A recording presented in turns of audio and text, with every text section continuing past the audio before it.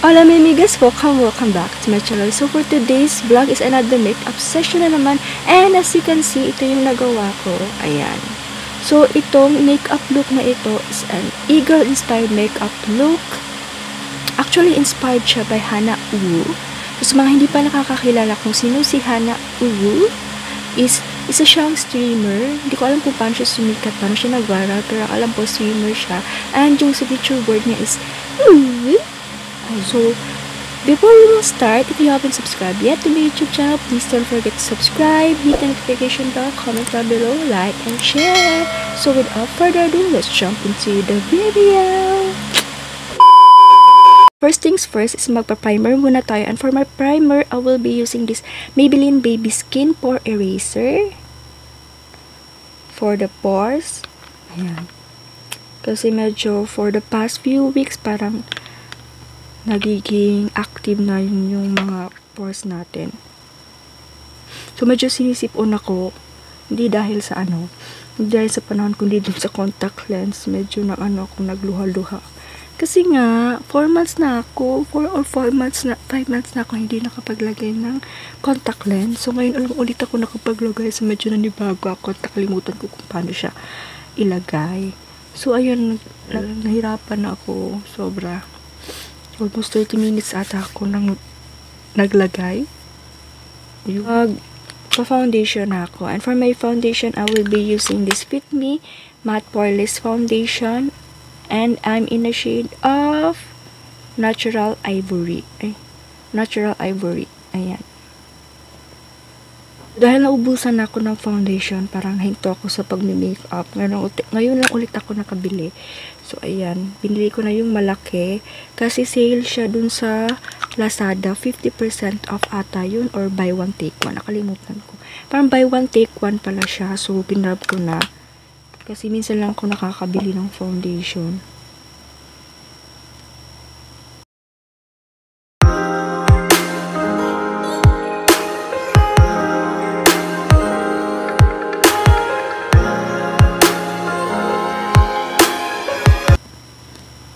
So, dahil medyo maputi si Hannah Owo, is medyo ilalighten up. Medyo ilalight ko lang konti yung makeup ko. I mean, yung foundation ko. So, as you can see, medyo maputi siya sa akin. Ayan. Puti, diba?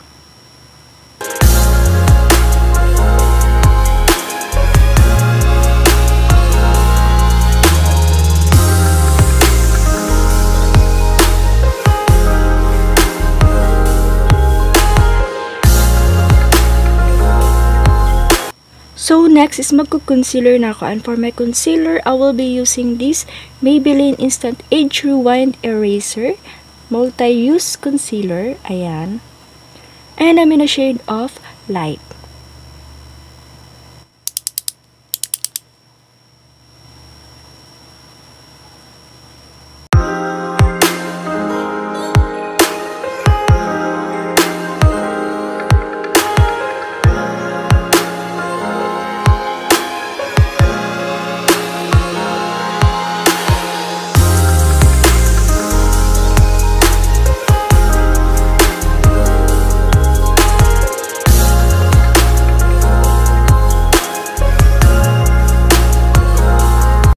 Okay, so magpa-powder na tayo. I mean, maglo-loose powder na tayo.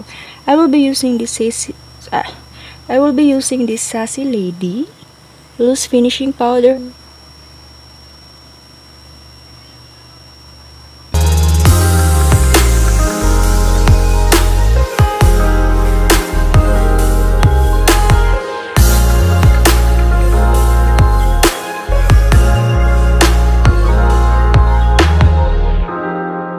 magkikilay na tayo. And for my eyebrow, I will be using this Maybelline New York na Fashion Brow. Ayan.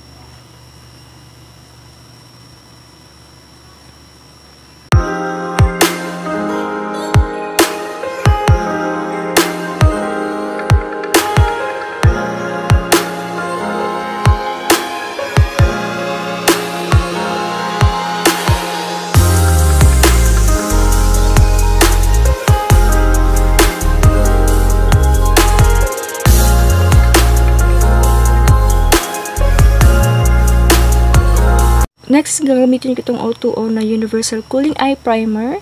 And I'm in the shade of Natural.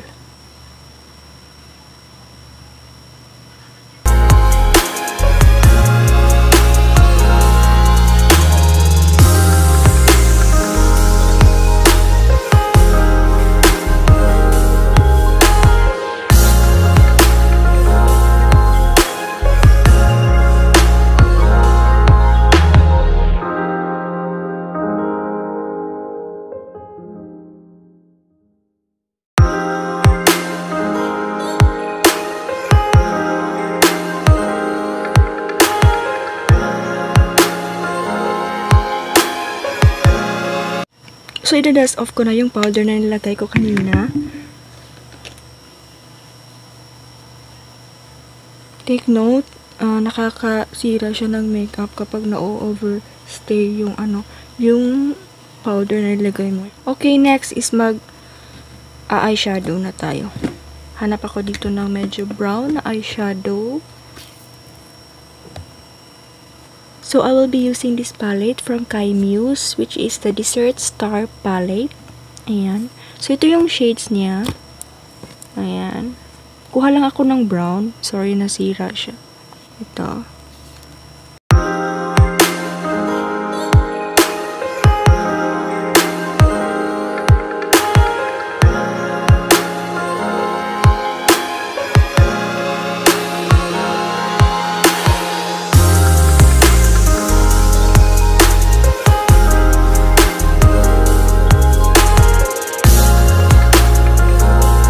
So, makakat crease na ako. I will be using this O2O Universal Cooling Eye Primer.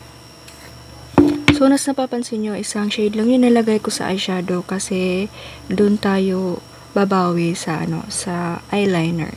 Kasi yung eyeliner ni Hannah Owo is naka-cat eye. Ata yung tawag doon ng nakaganon. Yun yung gagayahin natin.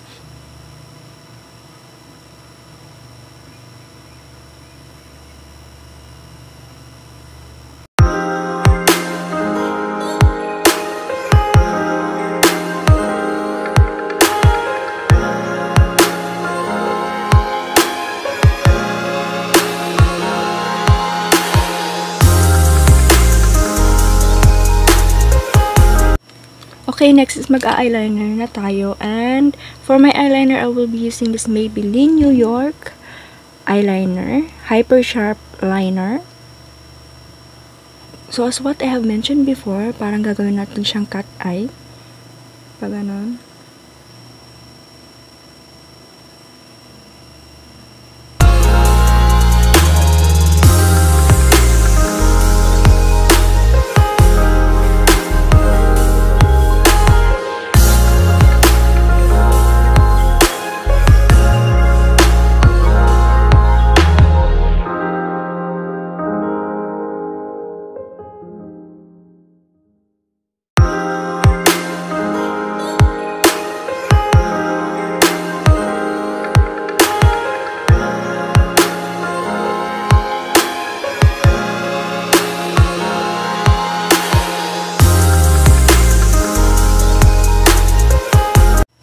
Okay, next is maglalagay tayo ng false lashes dito sa may bandang baba.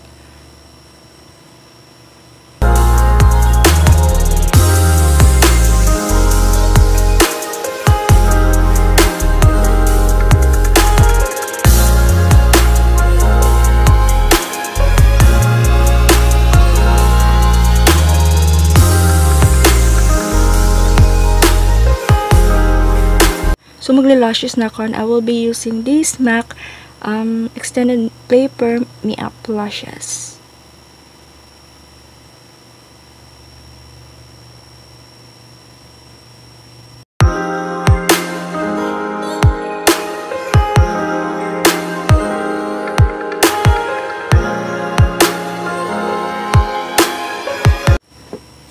So, maglalagay na ako ng lashes and I will be using these lashes from Polish.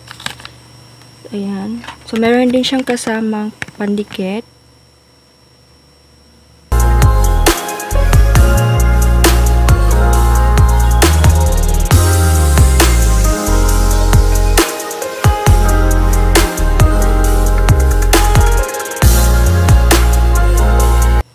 So, maglalagay ako ng white sa bandang corner dito.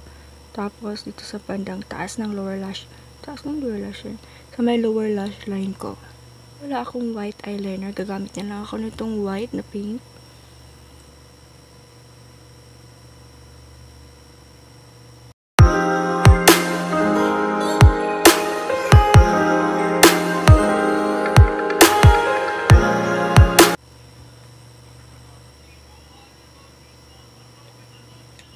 Okay, next is mag-contour na tayo. And for my contour, I'm gonna use this O2O contour palette.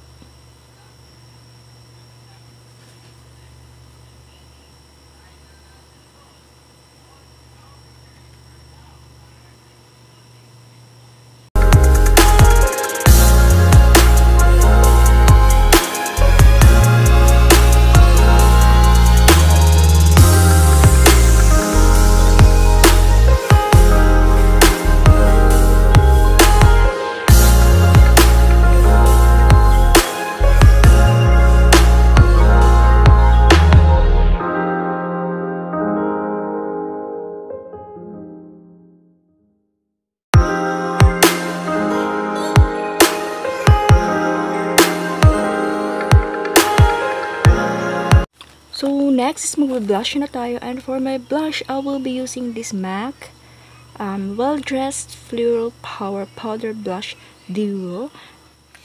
So, ang gagawin ko is maglalagay ko ng blush dito sa may bandang ilong. Ba't ganun parang sinisipon ako?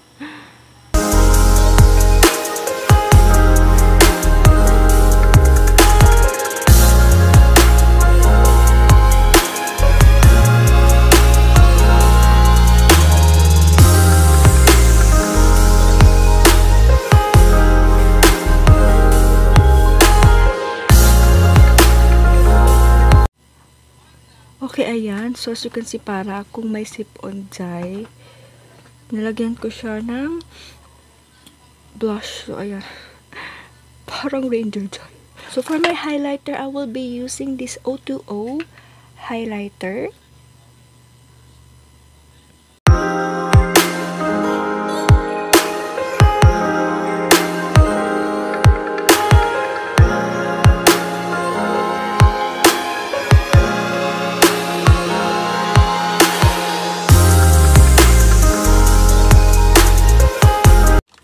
So, mag-lipstick na ako. And for my lipstick, I will be using this Sassy Lady. And I'm in the shade of number 05.